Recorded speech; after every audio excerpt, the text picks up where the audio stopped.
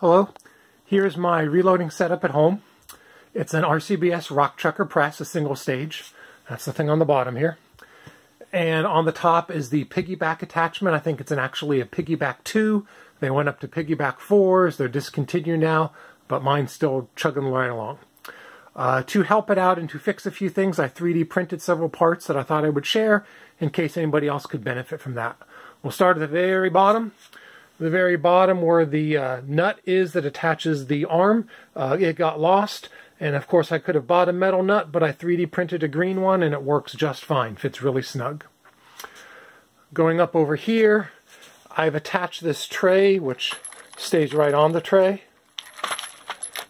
the akrobin that is, where I can put my brass so then I have to move very little to reload.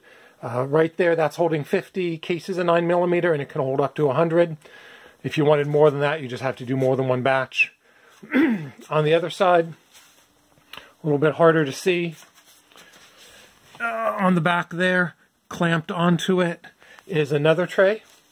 And it's actually supported by a little bracket on the bottom there, and it holds the bullets. So when I go to load them, I don't have very far to move to load them.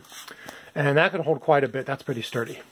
I thought it wouldn't be because it sticks out so far, but it's very sturdy. All of these were printed with PETG filament, which is pretty strong. Going up a little bit further, I've got this strange sort of bracket here, which snaps right on, and it's attached to an LED light.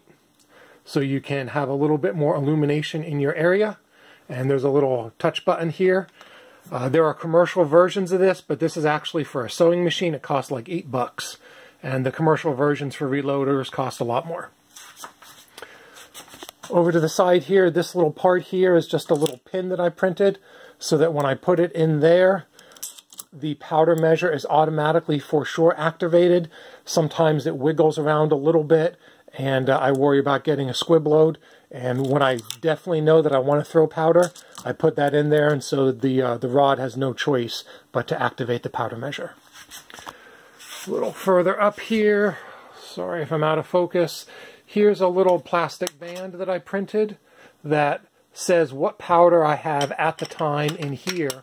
So if I leave the powder in over a span of a couple of days, I don't forget or get anything mixed up, and I've got several different powders of those, so I can use whatever common ones that I load. I guess that's about it. That's my piggyback and rockchucker combo, all dressed up. Hope you liked it. If you have any questions, let me know.